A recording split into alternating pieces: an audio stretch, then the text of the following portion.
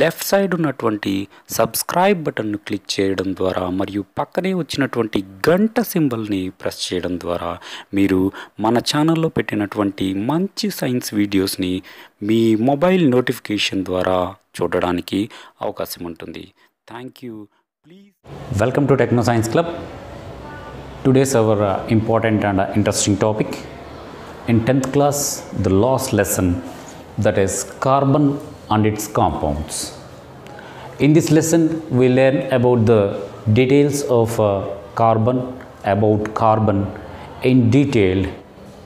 Please see this video until the end, and if you like the video, please like, share and subscribe. Let's go into the topic.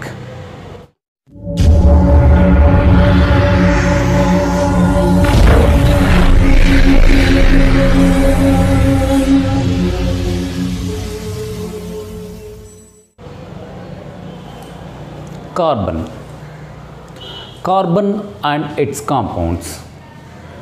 Carbon is a special element. It has some special characters. Because of these special characters, the carbon is a specially identified and treated as a special metal, special material, special elements. And to know about this carbon, we have a chapter, a total chapter of carbon and its compounds. So the carbon is the sixth element in the periodic table, in 14th group or 4A group.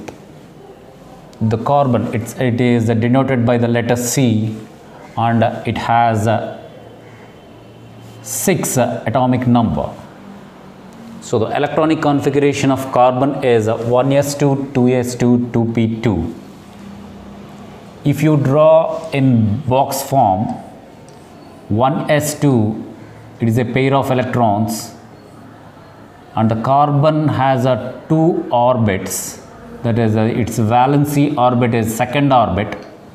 So in this second orbit there is a pair of electron 2s, and it has 3 orbits, that is 2px, 2py and 2pz.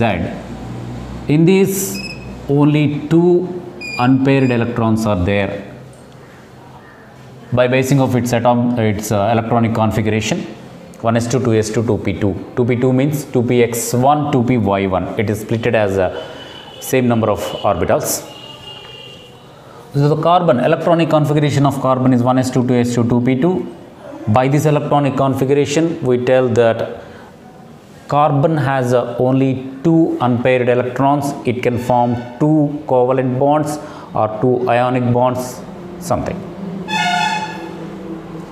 The electronegativity of carbon is 2.5. If the carbon has to get stable, if carbon wants to be stable, the carbon has 2 ways. That are, the first one is carbon has to gain some 4 electrons, because the carbon has 4 electrons in their outermost valency shell. This is the valency shell, second shell. In this second shell, carbon has 4 electrons. If other 4 electrons are gained from the other elements, it gets stabled as a neon. So for this, it has to gain 4 electrons from the other elements and form C4 minus. C4 minus. If you gain 4 electrons, it will form C4 minus. What is the problem in this way? The problem is the carbon atomic number is 6. It means electrons are 6. It means protons are also 6. Electron number and proton number is equal. So the carbon has only 6 electrons in their nucleus. So by these 6 electrons are not able to hold 10 electrons in the outermost shell if the carbon gain 4 electrons from the other element. If the carbon has already 4 electrons, if it gains 4 electrons, and it has a 1s2 has 2 electrons. Total 10 electrons are there. These 10 electrons are not holded by these 6 protons. The 6 protons are not able to hold these 10 electrons in the outermost shell. So because of this problem, the carbon cannot gain electrons from the other elements.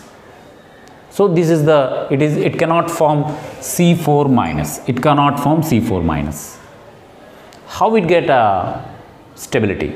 The second way, if the carbon loses 4 electrons from their outermost shell, it has outermost shell, the carbon has 4 electrons in their outermost shell, second orbit, it has 4 electrons. If carbon loses these 4 electrons, it get the stable electronic configuration of helium like 1s2 and get stable. In this way, there is also a problem is there. It cannot lose electrons, because for losing of electrons, there is a huge amount of energy is required to lose electrons for the carbon. The carbon has not able to lose 4 electrons because of there is no sufficient energy to lose electrons. It has huge amount of energy. The carbon has not huge amount of energy. So the carbon cannot lose 4 electrons, cannot form C4 plus. Carbon cannot gain electrons. Carbon cannot lose electrons. How it get be stable? Carbon gets stable by not losing, by not gaining, by sharing. Listen carefully. The carbon gets stability by sharing of 4 electrons from the other elements or the same type of carbon element and get stable. So there is a sharing of electrons are there. By these sharing, the carbon gets stable. By sharing, the carbon forms 4 covalent bonds with the other elements like hydrogen, chlorine, etc., etc. It forms 4 covalent bonds with the other elements or same type of carbon also. So it has a tetravalency. The carbon has a tetravalency.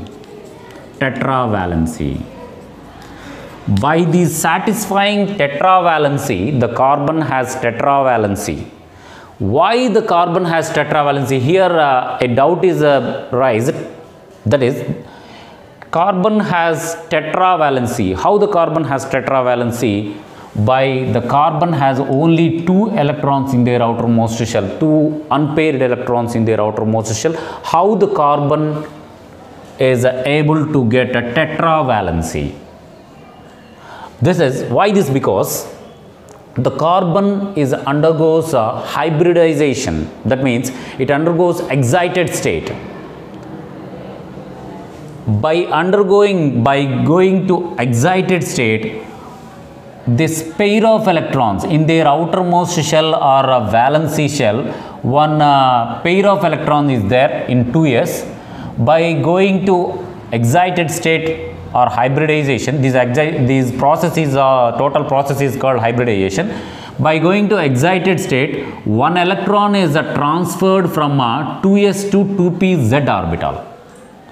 So by this transfer, it gets the electronic configuration like this: 2s1, 2px1, 2py1 and 2pz1. There 4 unpaired electrons are there by going to the excited state. This topic is dealt in detail in the next chapter, next class. So let's go back. The carbon has a tetravalency and it is formed 4 covalent bonds with the other elements like hydrogen like this. It has formed hydrogen CH4. In this CH4 molecule, the carbon forms 4 covalent bonds with the hydrogen atoms. And if there is no availability of 4 covalent bonds, 4 other atoms, same type of atoms, it has in CH4 there is a 4 other atoms are all hydrogen atoms. So the carbon is able to form covalent bonds with the same type of atoms, same type of 4 atoms, 4 elements, or different elements like this.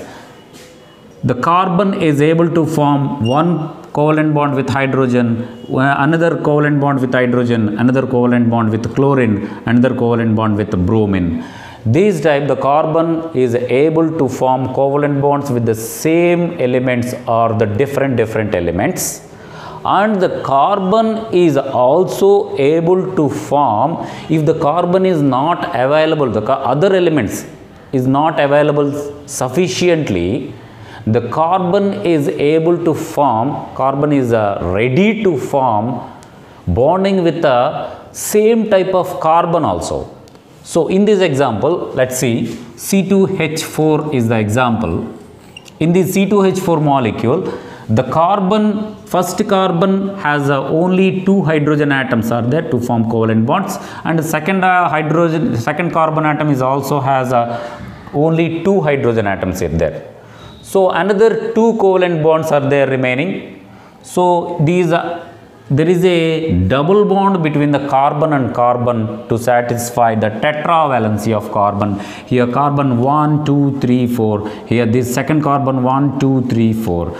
By this, the carbon form double bond in between the same carbon atoms and satisfy the tetravalency and get stability. So to get a stability, to satisfy the tetravalency, the carbon is ready to form covalent bonds with different elements or same elements, or form double bonds or triple bonds. There is a triple bonds is also carbon and carbon. There is a, here in this example C2H2, there is a triple bond between the carbon and carbon. Here the one carbon has only one hydrogen element is there available, and another carbon has also one hydrogen. There is a triple bond between the carbon and carbon to satisfy the tetravalency. To satisfy the tetravalency, carbon is ready to form double bonds and triple bonds and single bonds with the same type of carbon, and also ready to form covalent bonds with the different types of elements or the same types of elements. By doing everything, carbon is satisfied his tetravalency and get stable. By this character, the carbon forms many types of compounds are there. So the carbon forms many types of compounds that are called carbon compounds. So in addition to carbon, it has to be tetravalency, and it forms many types of it has to be tetravalency, and it forms many compounds, and by these the carbon has also some special characters like a catenation. It forms many long chains. It has a catenation property, and it has many types of allotropes are there. It forms the carbon is available in the nature in the many types of forms like diamond, like coal, petroleum, etc. There is a many types of atoms are there, many types of products are there in the form of carbon. Carbon is available in many types in the nature, so it has a allotropic nature. The carbon has a allotropic nature, and the carbon has a tetravalency. To satisfy this tetravalency, it forms many compounds, and the carbon forms very long chains that are catenation. By these special characters like a catenation and formation of many compounds and the formation of tetravalency and satisfy the tetravalency. By these special characters, the carbon is treated as a special element, and it is learned in a separate chapter. This is the about carbon. This is about carbon. If you like this video, please like, share to your friends through the social media, and please subscribe. Thank you for watching. Please like, share and subscribe. Thank you. Thank you for watching. Jai Hind.